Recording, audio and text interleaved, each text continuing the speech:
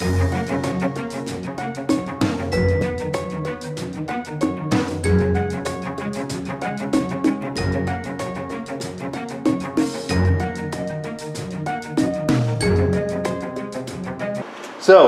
I've seen some videos online and I want to get down into the nitty-gritty with these supercapacitors. I have been very interested in supercapacitors, and especially a certain part of these new supercapacitors coming out called graphene. Now, I've got a bottle of graphene here, brand new bottle. I spilled a touch of it, but I put some of the graphene inside of here. You can see here. What we've got here is some polyurethane. This is triple satin polyurethane, and so it kind of dries on thicker. So you only need to put one coat in a comparison. I've got a paintbrush here, and in front of me I've got some plates just like this, okay? And I've got 4 plates, and I want to do an experiment with the 4 plates. So how I'm going to do this is I'm going to make 2 plates with the graphene and carbon like it was shown in the video, and I'm going to make 2 plates without the graphene and without the carbon, and I want to see the results of both. And both these, all the plates, they've been scuffed up really well. You can see the sanding. I've sanded them pretty good. So the one thing is all the plates but one has been scuffed up really well. This one has not been scuffed up hardly at all. Okay, so this one is going to be one of the plates that I will not use the graphene and I will not use the carbon. So I'm going to go ahead and show you here. I'm going to take some of this. That's probably too much, but I'm going to stick it in here and I'm going to stir it up real good. And the color's changing, and etc, etc. I'm going to get it in here really well. I hope this is enough for the job.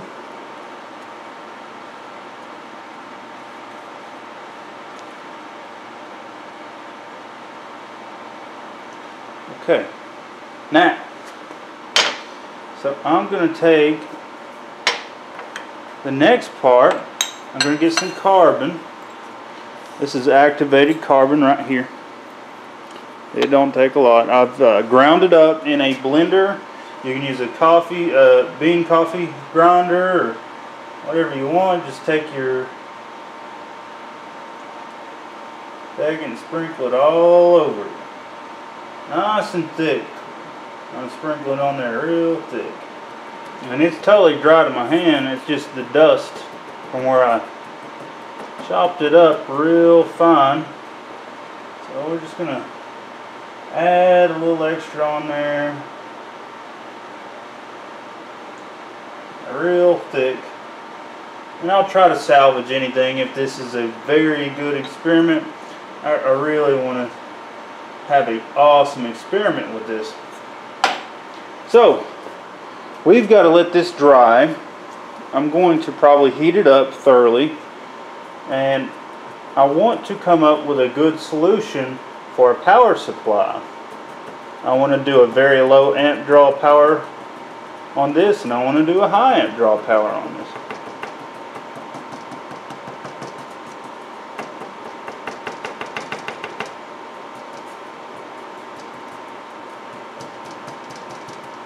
So we got 2 plates, and we're going to do everything we can to get this thing rolling.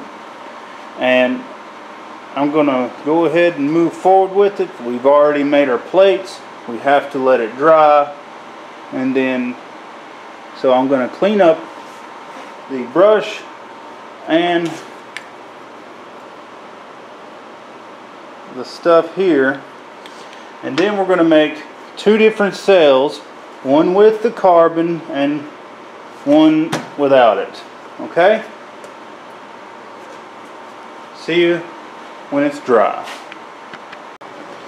Okay, ladies and gentlemen, I've let this stuff dry, and I went ahead and cut me out of some heavy-duty paper towels, a divider between the two capacitors here, plates, the two plates for the capacitors. Here's one plate, and the other plate is just like it on the other side. I've got wires attached to both the plates. Basically, I'm going to flip this over, lay it down on that, it's like so, and then we're going to seal it up inside of this heat shrink. But before we do that, we're going to put an electrolyte. Now, this is phosphoric acid. You're going to want to be pretty careful with that. So I got some gloves. I'll put on the gloves. I will saturate both plates and the separator for this device. Now, I want everybody to understand that this is a bit different than your conventional capacitor. Your conventional capacitor would have a dielectric in between the two plates. Now this has an electrolyte in between the two plates, so kind of like a super battery capacitor. This thing should be able to charge really quick and discharge really quick and run light loads for good amounts of time. So what we're going to do is try to run some small LEDs off of it, see how long they run, and then if I can find us a 5-volt motor, maybe I can run a 5-volt motor off of this for a while. We'll see what we come up with on this right here, but for now I'm going to go ahead and start lubricating all the components. So, alright, so I'm not going to use a plastic bristle brush. I'm going to use the paper towel itself. So I'm going to have to separate that because that is contaminated with acid. And now I've folded some paper towels up.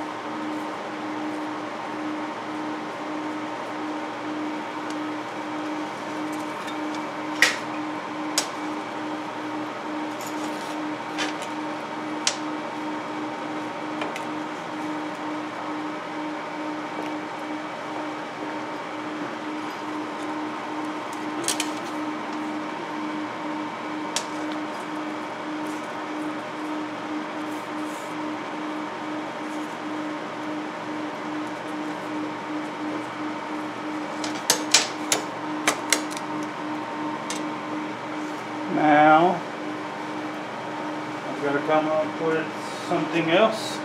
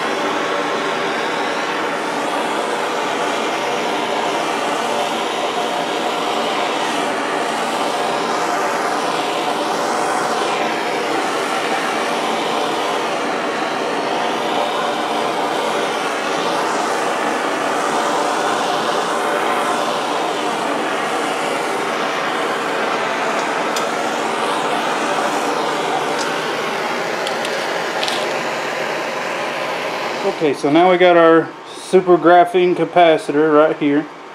I've got the wire shorted right here. I have not charged it at all, so we're going to attempt to charge this with a battery.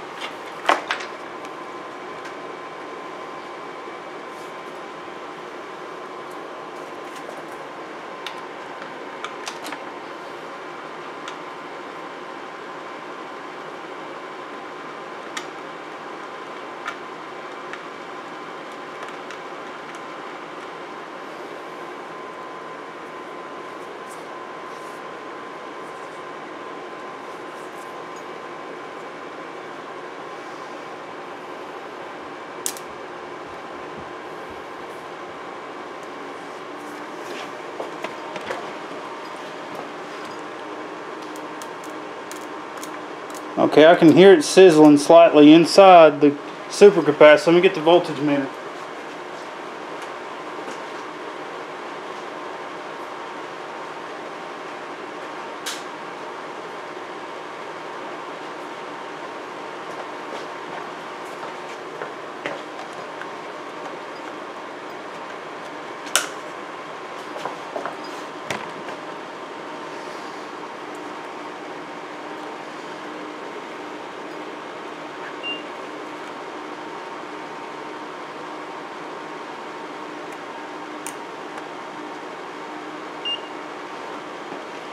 Okay.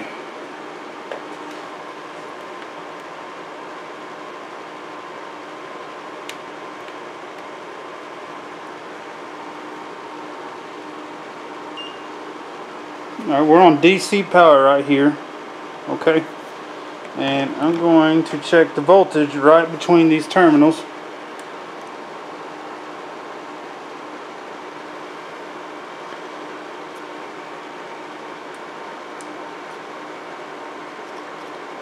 Alright, and we're reading 370 millivolts. Let's see if we can charge this thing up a little bit. Alright, so that's about 10 seconds. And we've got 1.2 volts output on the right side, which I've determined positive, and the left side determined negative. Okay, and this is a backwards capable charging. We can charge this backwards. I can reverse the polarity and charge this backwards. So right now it's pretty warm, but let's see if we can find. Let's see if we can charge it up to about 3 volts here. Let's see, what do we got now? It's 1.0. And so that's about 17 seconds of charge. And we're at 1.35 volts. So we've made a 1.35 volt capacitor here. Now I want to see how quickly we can discharge it. So I'm short-circuiting the capacitor. And this thing's getting hotter and hotter. It's not getting any colder, it's getting hotter.